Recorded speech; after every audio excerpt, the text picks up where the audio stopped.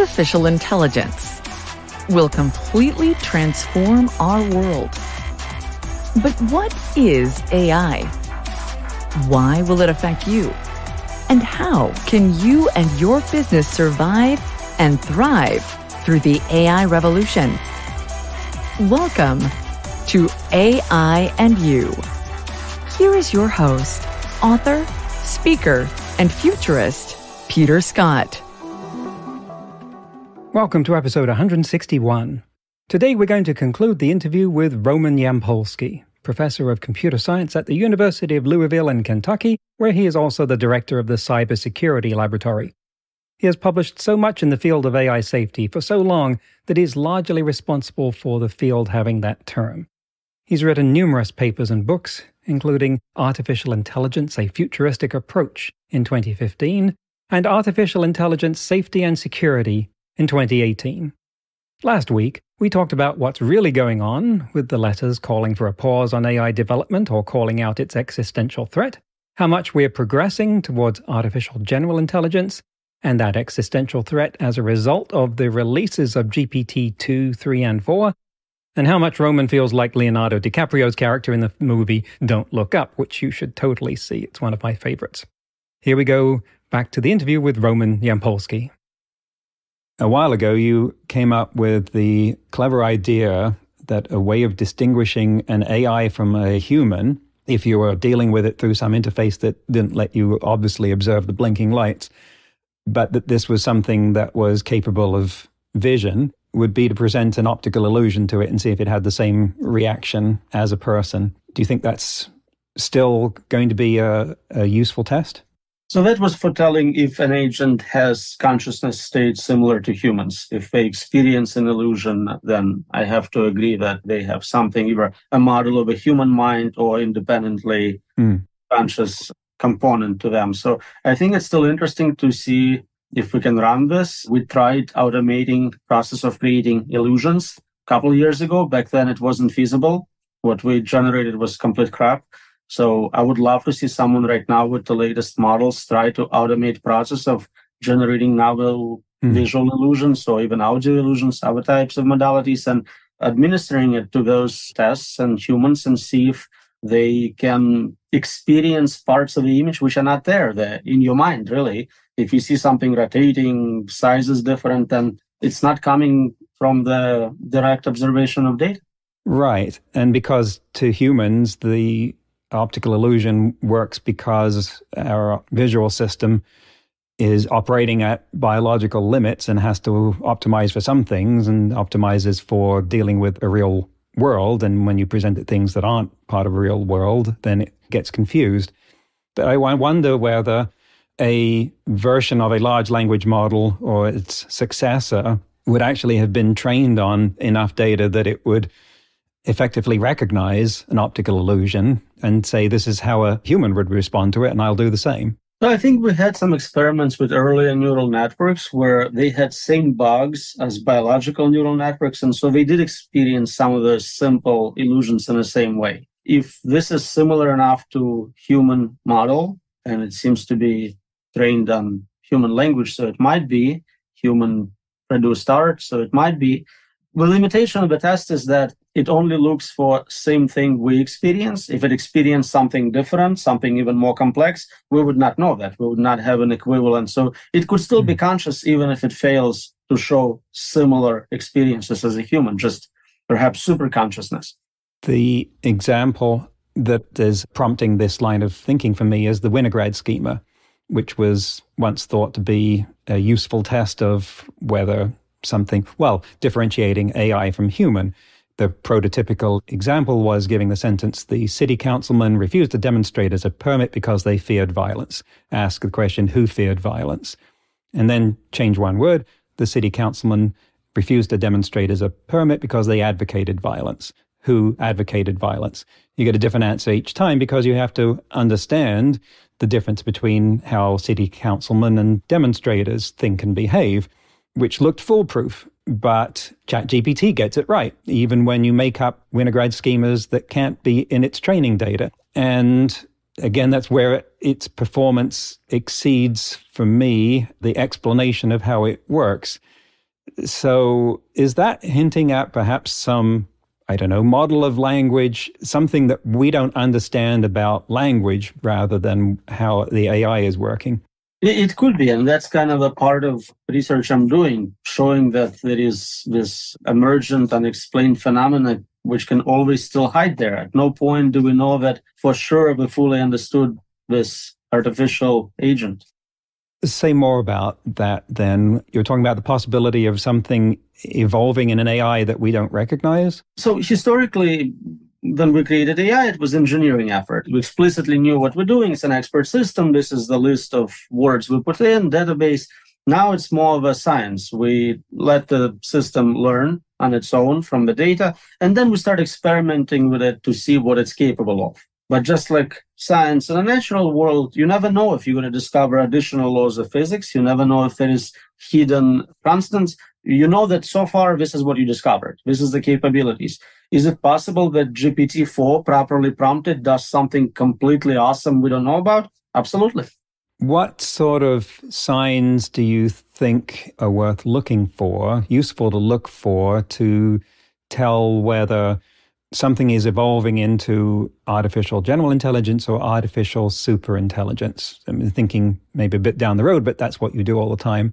Well, I believe that once we have general, we'll get super almost right away. Just it already has all this infinite memory, essentially, access to internet, right, multi-parallel execution. So once we get through ability to do science and engineering, we're basically at superintelligence levels right away. Sorry, my question is more, are there any sort of monitors and sensors, things that we could position around AIs as they're being trained that would detect signs that it was evolving towards something more capable than we want to deal with?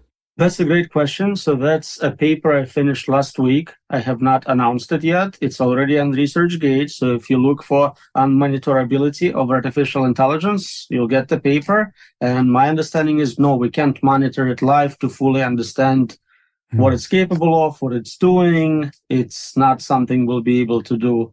And it's a long paper. There's 30 pages of reasons why I think it's exactly that. In fact, I worked with GPT-4 on completing this paper, my first collaboration with AI. At that level, I had a kind of joke paper a couple of years ago with GPT-2, which was just complete garbage, whereas this one is pretty real. I would say it's as good as an average graduate student in terms of its ability to work with ideas, to help write them out, to copy edit. But you guessed correctly. That's the research direction I'm looking at right now. Limits to monitoring AI development, deployment, continuous learning, because it's so important for all the governance proposals we're starting to see. So that first word was unmonitorability? Okay. Of artificial intelligence, yeah. So completing that sequence of papers and different limits. So explainability is a problem, our ability to comprehend, predictability, and now, yes.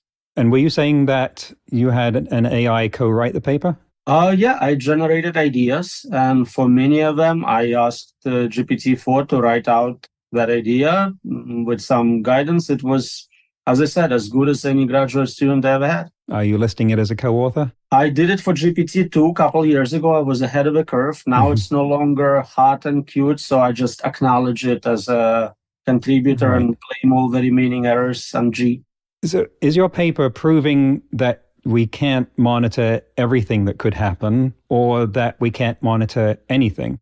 So obviously we can monitor some things. It'd be insane to say that there is nothing we can know, but specifically what people call emergent capabilities, capabilities which either don't show up in earlier models or show up so weakly we don't know to test them. That doesn't seem like something we can monitor live. We need to stop the training run, start testing, start playing with it to see if it actually does. But are there still useful things that we could do, even if we can't solve it completely? I mean, thinking like traveling salesman problem, you can prove that you can't come up with the optimal solution, but you can also prove that you can come close. There is absolutely useful things we can monitor for, and they're different. Again, I have a taxonomy of what we monitor. Is it resource consumption? Is it some sort of social capabilities? But the problem is, because it's a more and more general multimodal system, you need to design specific tests. You need to know what to look for. You need to know what it is you're searching for before you can find it. And that takes time.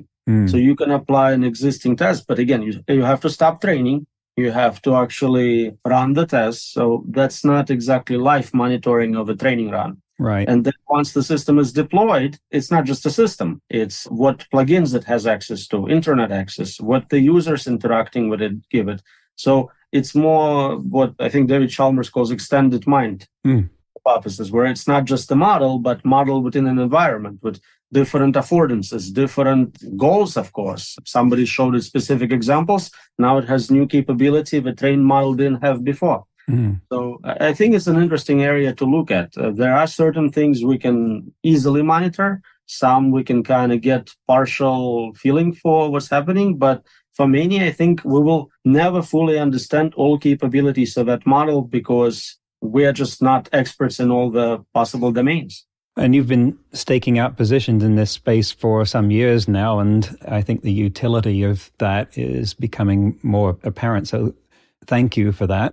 I wondered whether the sentence saying AI poses a risk was prompted by some of the people who are building it, looking at the things that people have been doing with ChatGPT and so forth, and thinking, we never thought anyone would do that. And a lot of that academic thinking about existential risk some years ago would lead to conclusions like, let's make sure that no one does this, because that would be really dangerous, and obviously no one would be that stupid.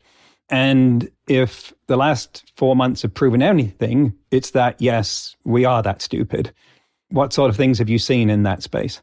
I'm going to joke and say that nobody could have predicted that except like 5 years ago, we published a paper on how to create malevolent AI, and exactly what we predicted. Every possible worst case scenario. Within a week, people connected it to the internet, made it an agent, gave it a goal of destroying humanity. So all these things we're worried about, should we keep it in a box? Should we release it? None of it actually became useful. We immediately skipped all those safety stages and went to what's the worst that people can do? Let's give it access to 8 billion humans and see if they can mess it up. Yeah, the last words of the human race might be some developer saying, hold my beer.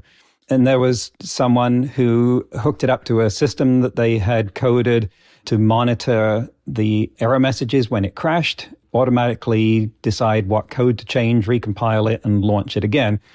Again, from an academic point of view, I look at that and go, that's a cool idea.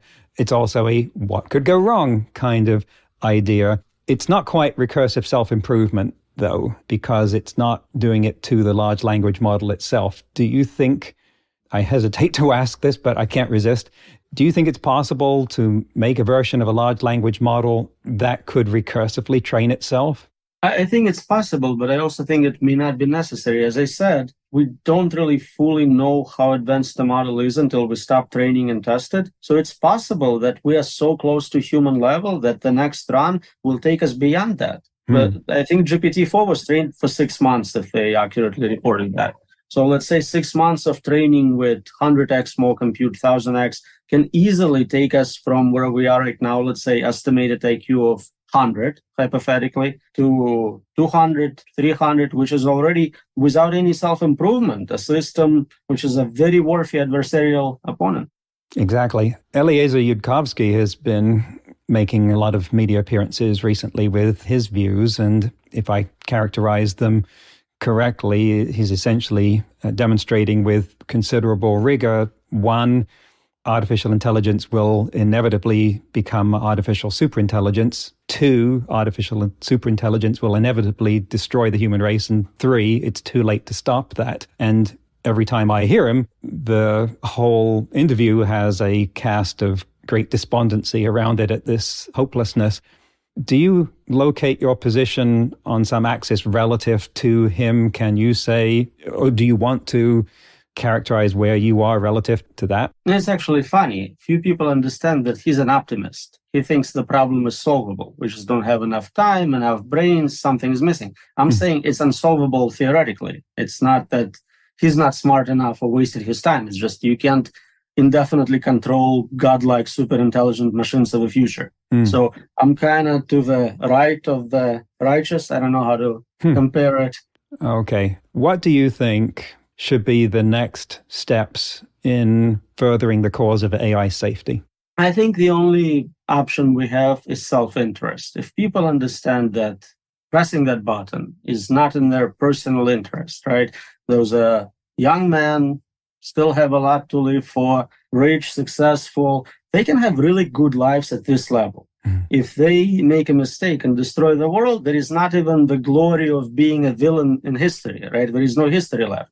So there is not enough for them to gain to justify losing everything at this stage. Now I can see someone in their 90s about to die, no kids. Okay, maybe they would press the button. It makes sense logically. But for these people, I just don't see the necessity. Well, and you and I both have kids. What sort of conversations have you had with them, if any, about this? Oh, I talk to them. They try to propose solutions. They haven't solved it yet. I'll let you know if they do. Anything interesting? I mean, they're kids. They're kind of naive. They ask questions. Why do they develop dangerous technology? Don't they understand it's dangerous? Welcome to this world. But it's not just dangerous. It's equally capable of curing cancer and everything else, right? That sets it apart from something like nuclear weapons, which don't have much use other than blowing up a city. Absolutely, 100%. And it's such an amazing technology. And that's why I said when you're 90, you should push the button. It's a rational decision. But it's not a matter of saying, let's just slow this down, let's turn it off, because it could solve some of the problems that are bedeviling us right now, like cancer. I and everyone I know has had that touch their lives in some way that makes us not want to get in the way of anything that could eliminate it. And so is there a way to have our cake and eat it too, to get that benefit without there's always a risk, right? So this is a risk trade-off, the risk of destroying the world against the payoff of curing cancer. It's now a numbers game. How do we navigate that? So it seems like some companies, especially I'm thinking of DeepMind, managed to get amazing benefits by solving real scientific problems like protein folding, like novel algorithm design, without having to create AGI or superintelligence. We've already seen those breakthroughs. They have a new Nature paper every time, something absolutely awesome, whatever it's just playing Go or, again, such medical breakthrough, as I mentioned. So I think it may be possible to solve cancer and immortality with a much more narrow system. You don't have to have full-blown superintelligence to do that. But do you see us going down that road and essentially imposing a moratorium on the development of the more general models? Again, I don't think government regulation ever works in practice. It's just not something we can monitor for, right? So even if there was regulation saying you cannot train systems with the following capabilities, how would you ensure it's not happening?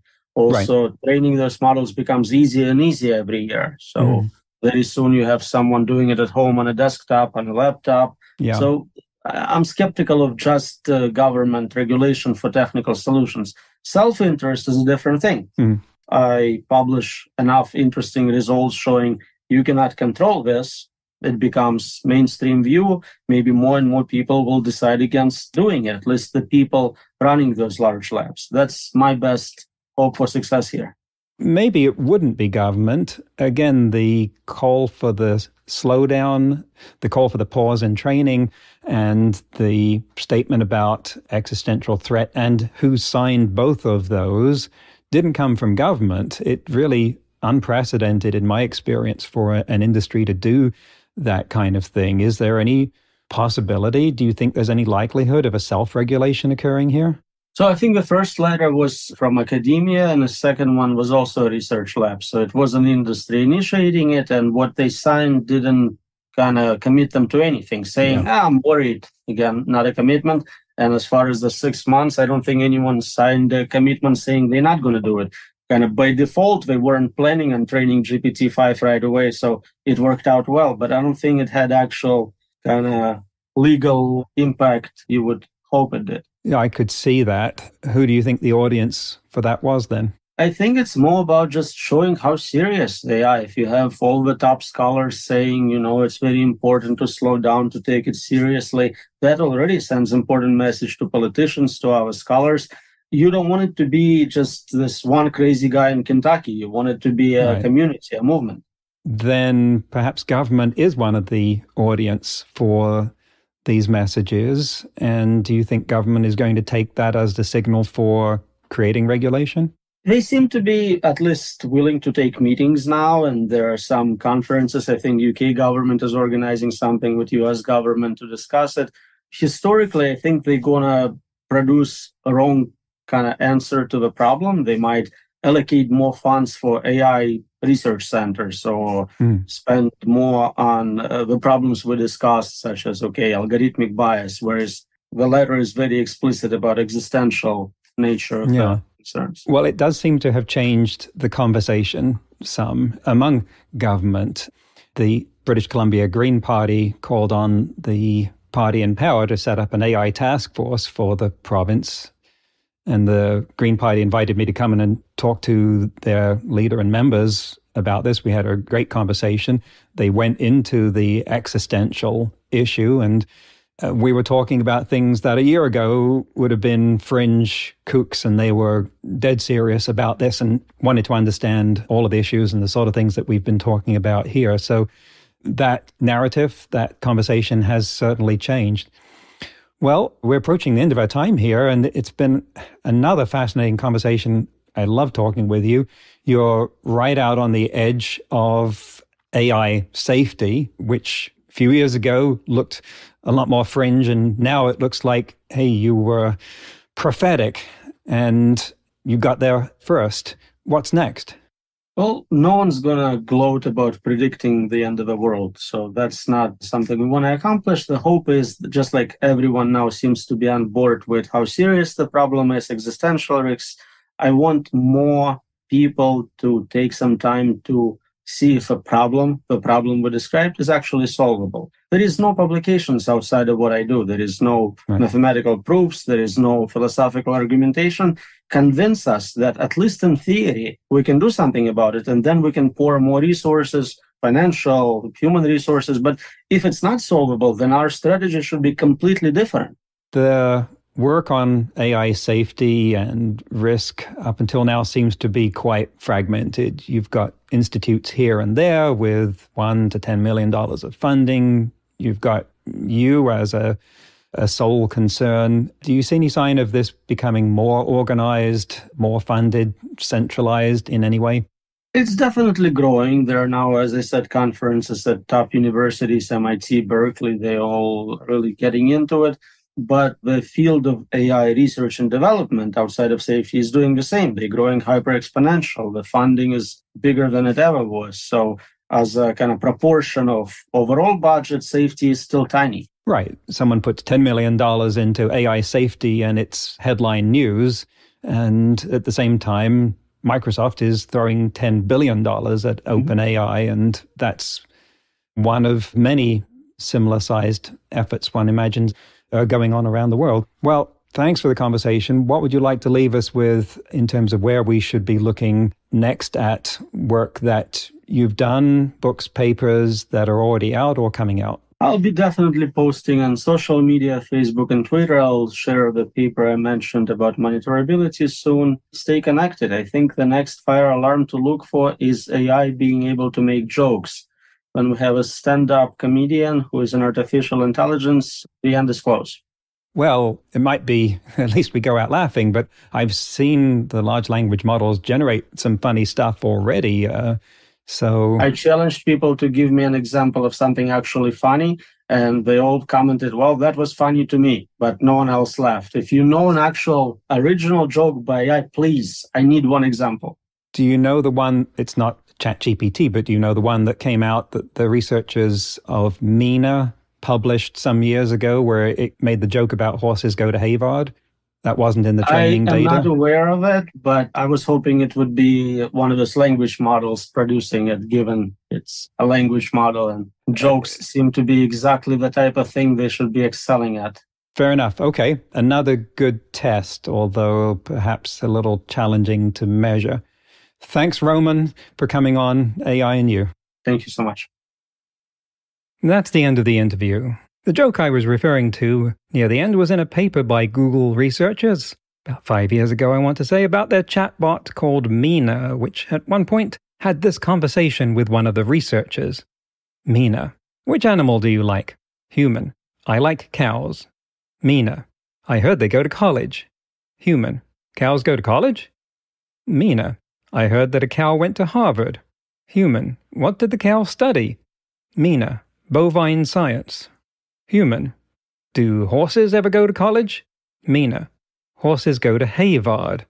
Human. That's a pretty good joke. I feel like you led me into it. Mina. You were trying to steer it elsewhere. I can see it. As the commentary on this Riley states, quote, Mina executes a multi-turn joke. We were unable to find this example in the training data, end quote. Meaning that in the text it was trained on, there was no joke about Harvard. Or at least I found it funny enough to remember. You can find the paper by Googling for Mina, M-E-E-N-A, and Harvard. Anyway, it's great having Roman on the show, and he really is doing a fantastic job of raising awareness about the risks of AI, not by banging a drum and making vague pronouncements, but doing solid, verifiable academic research from his platform as a computer science professor and computer security expert. I've been in a great many conversations about the future of education, now that ChatGPT has demolished the viability of just about every kind of standardized test on the planet. That's because its output is at least as good as an average student in most, if not all cases, and as good as an exceptional student in many cases. It's accomplished that demolition because if the test is a viable means of measuring how good a student is to enter some field of employment, it means that the job can now be done by ChatGPT, so the student should instead be learning how to run ChatGPT or how to do a different job. If, on the other hand, the test is not a viable means of measuring the student's employability, and that in fact depends on other factors, then what's the point of the test? It's not the usefulness of the student that's being demolished here, it's the usefulness of the educational assessment system. Anyway, to take a tangent to that, to one of my pet peeves about the teaching of math in schools, I want to editorialize for a bit.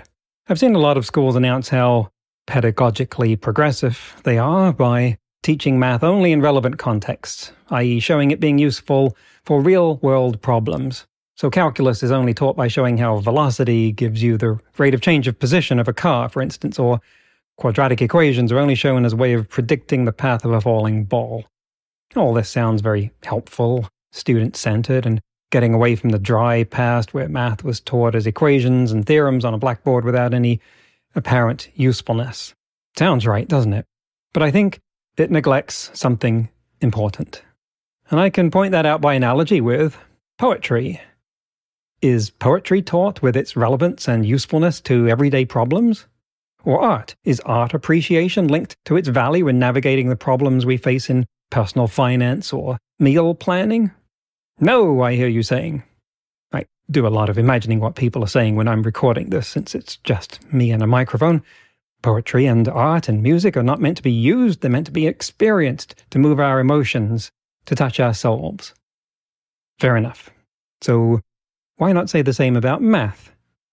Because, and to some of you this won't be a surprise, I was one of the few kids in school who loved math for its own sake.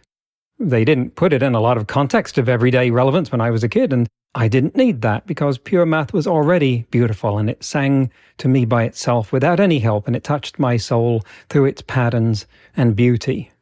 Now, I'm not going to demand that every kid be expected to experience that same emotion when learning math, but then neither should anyone demand that kids experience that with art and poetry and music, because it doesn't always do that. There are a lot of types of art, music and poetry that leave me cold. Fine. Kids should be exposed to them anyway in school because they don't know what they're going to love until they've been exposed to a wide enough variety of inputs. Just like getting them to eat food. What I am saying is that we shouldn't teach math as though it has no intrinsic beauty, as though it's just a dull chore that people have to endure like doing push-ups, and we have to make it as least painful as possible. Because that framing will deny all the kids who are like I was.